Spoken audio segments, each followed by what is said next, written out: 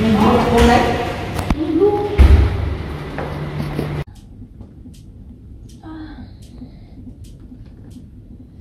hot to see it. Oh my god. You'll be a while, okay? Okay.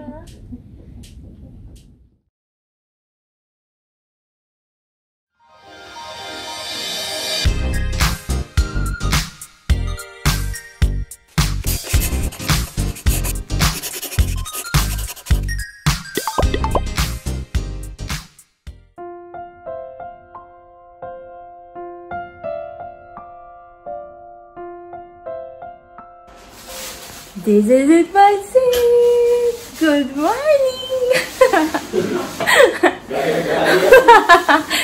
Magandang umaga, mga tao!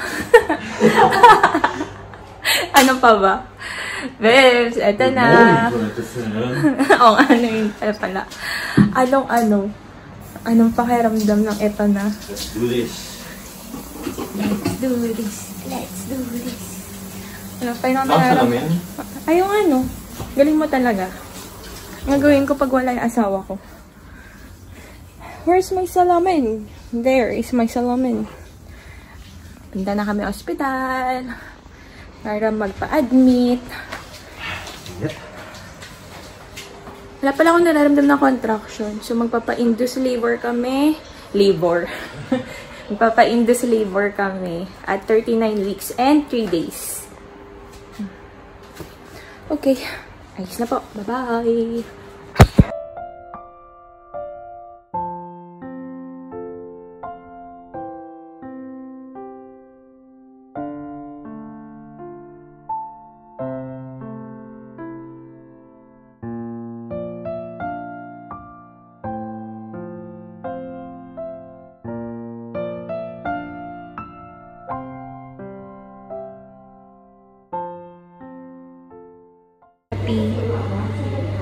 Waiting.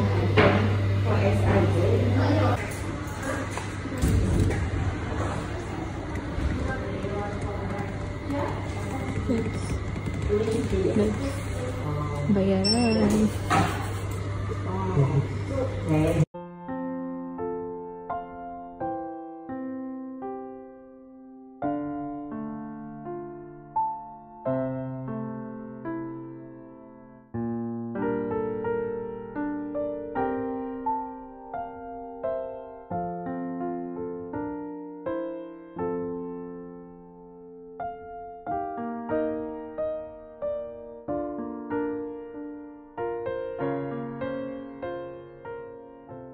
Any breastfeeding class? No. No?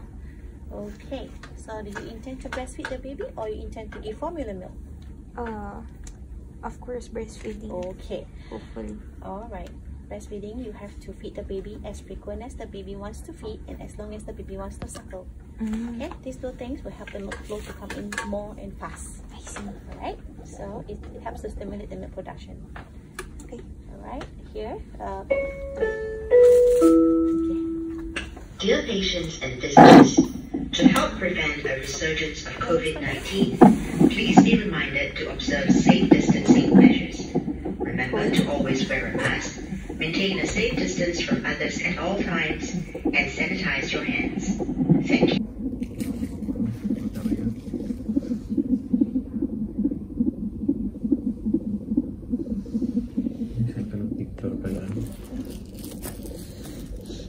Nakaban ka na.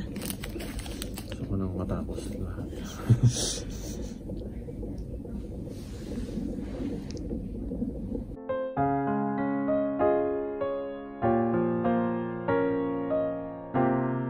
Nalagyan na ako ng gamot. Hindi siya pwede tumingin eh. Hindi ako nakapag-video. Parang isang mahabang mahabang maliit na tela na pinasok ng nurse. Tapos after 1 hour ulit, checking, monitor. Sana magano na ako. Mag-labor na. Kasi chinek ako, Bebs, yung IE ko. Oo. Ganun pa rin daw. Hindi,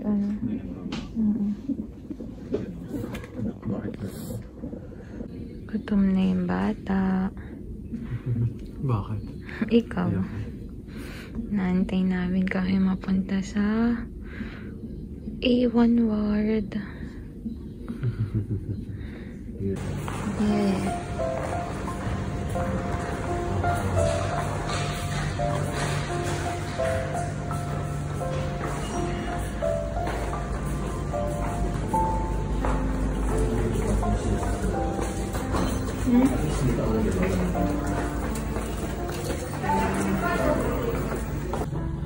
Room tour. This is room 25 on 8th floor. Ay, guys. Sige. Lagay ko yung gamit namin dyan sa cabinet. May silang table. Inupuan. And then cabinet. Yay. And then meron din silang ref. Tada! And of course, our higaan. May higaan. And higaan niya. And TV. So, ward, silya lang. Yeah. At may sound yung... Ang CR nila. Welcome to the toilet. Walang bidet. Oh no. Wala. Meron ay. bidet. There's bidet. Yung makapag-toothbrush na ako. And ayan. Di ba? Maliligo. Gusto kong pika dito. Yup. Hindi kasi nag-baby ko kaya. Wow. The best para sa inyo. Thank you. Ba't ganyan? Parang ang liit. Hello, Daddy. Kumusta? Gutom na ako. Gutom ko ng sobra. Ay, nahihirapan ako. Ay, hindi pa lang nahihirapan. Wala akong maramdaman. Ay, hindi lang ba siya ko dito?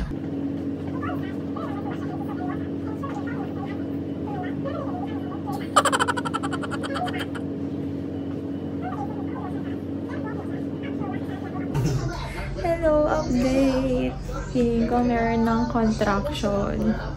May pain na ng konti.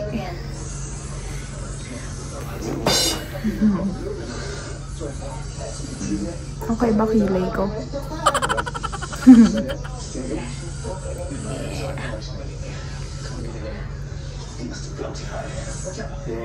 Hindi pa ganun ka-consistent yung sakit. Parang ano pa lang siya, pakonti-konti. Tapos mawawala-wala. Yung sakit niya is dun lang sa abdomen na part. Sobrang sakit sa pain. Pero mas masakit pa rin to. So I guess hindi pa talaga siya. Yun lang.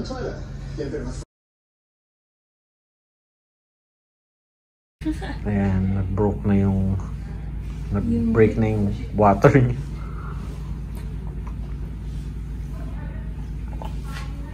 Yung babae sa breakwater.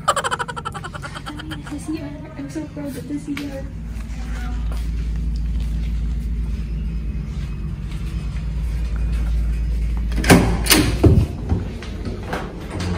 Yung marka ng water niya.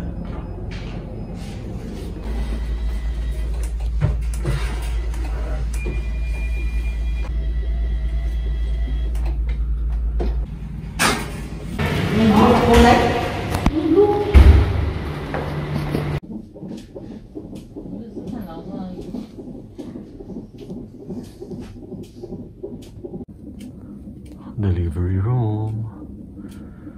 Ano ni baby? Saan siya ilalagay later?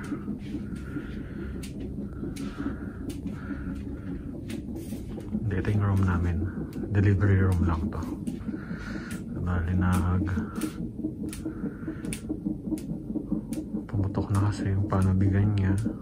Although 1 cm pa rin siya ngayon.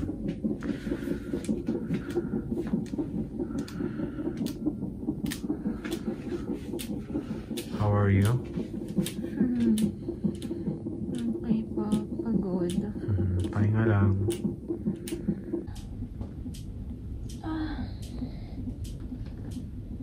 Still hot to see it. Oh my god.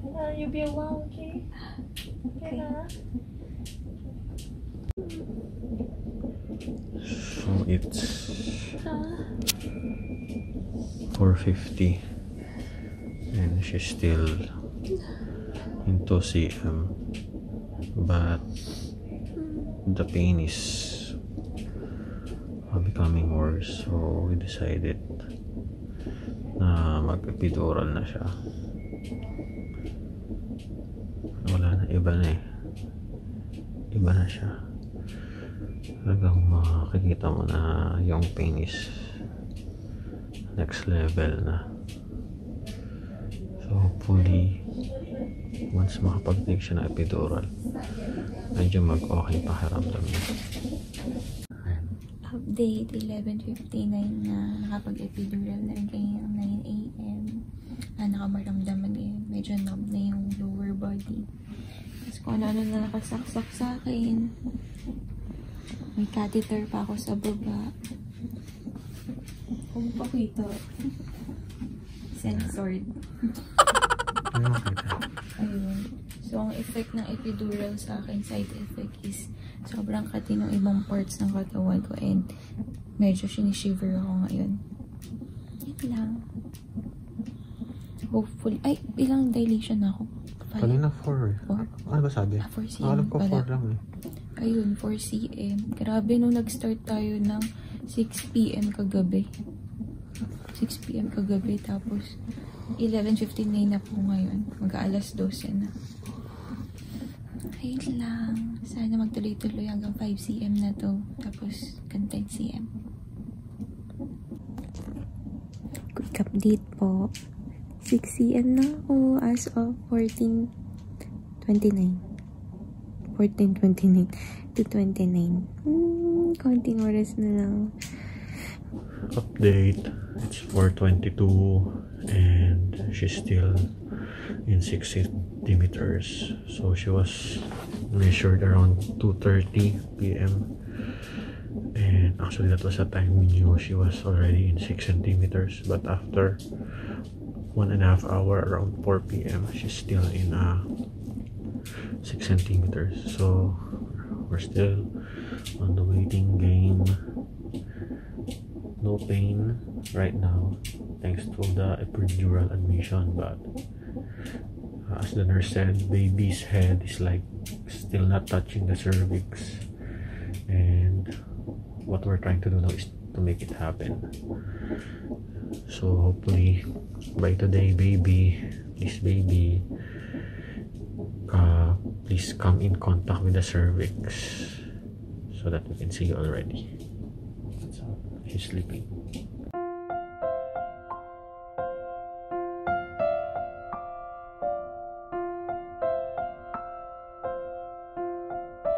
Update 9:36. Around 8 PM is 6 cm pa rin si Janeal. So sabi ng doc, kung 9 PM i-check siya ulit and ganun pa rin. So baka C-section na siya. And ayun nga, 9:37 na, we decided na rin na mag-undergo siya ng C-section.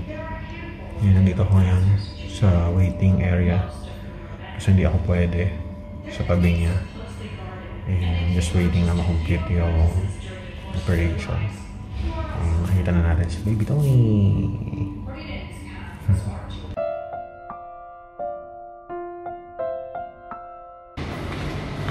Punta ko na si baby.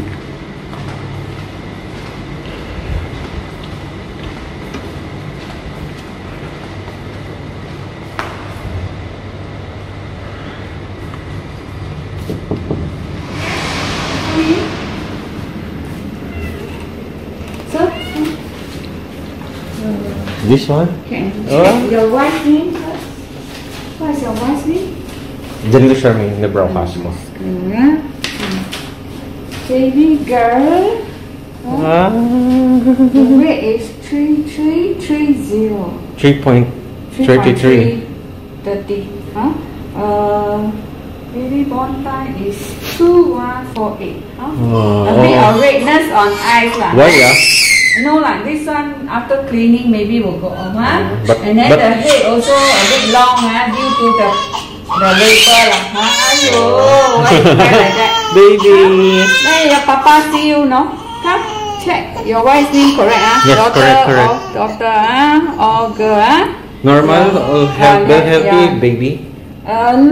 Outlook okay. Yeah. A slight bruise on buttock, that is normal also for baby, huh?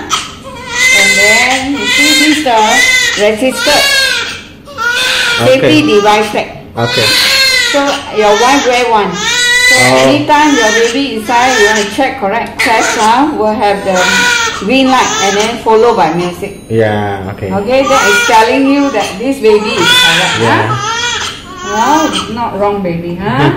5. The finger 5. Toe 5. This also 5, huh? A bit of skin peeling, huh? That is normal, because it's term. Oh, yo, so clever to try, your wife had did this skin to skin, but because she's got fever, so cannot keep too long, huh? Cannot put the baby so long there, okay. In case the baby also got fever, huh? Your baby is no fever. Yeah. Okay, Papa carry or take photo. Okay. So just take photo.